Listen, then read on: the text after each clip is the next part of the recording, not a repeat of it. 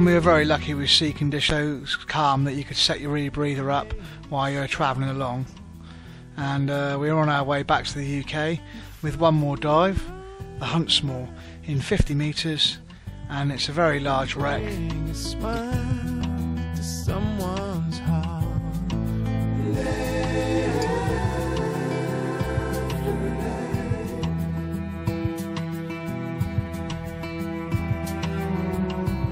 It's one step on the way.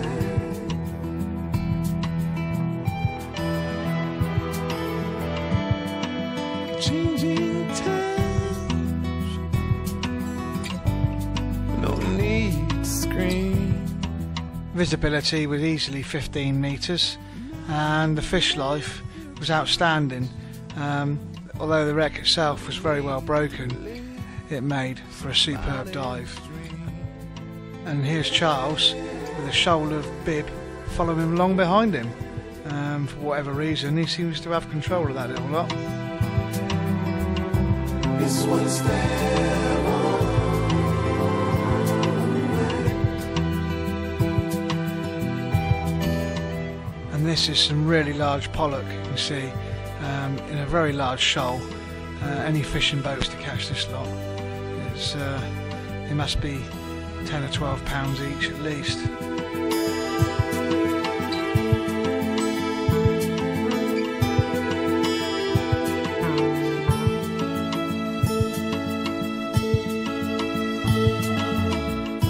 You can drive away and lose it when you want. And this is the bow of the ship, and that's the gunnel there, and then you can see the starboard anchor hanging out the side, hanging down on the seabed, inverted.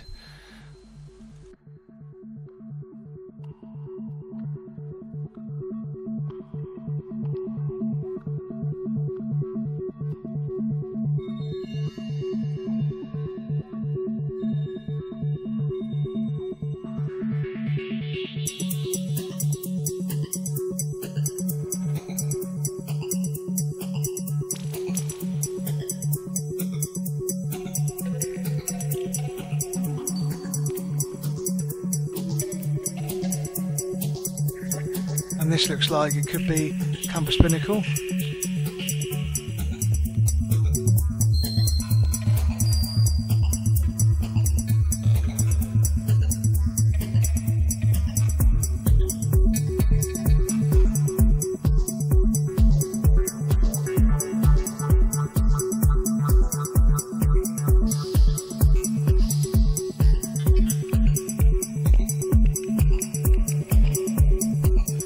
This is the cylinder heads of one of the engines. I'm assuming it had at least 2 with 6 boilers. They're quite large and they're on the side.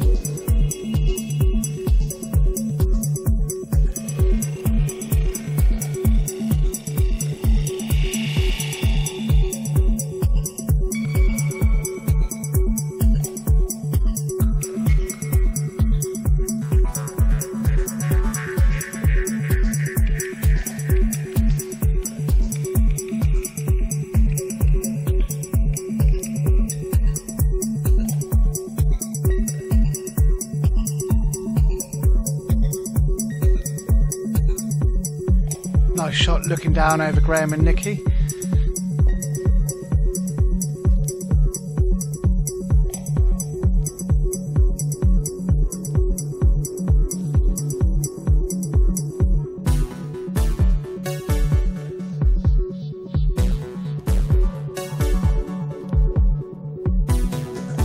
And a shot of Megan.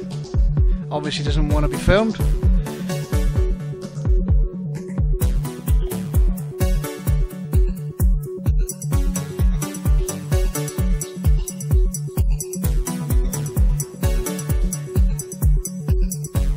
Graham and Nikki again emerging from the wreck.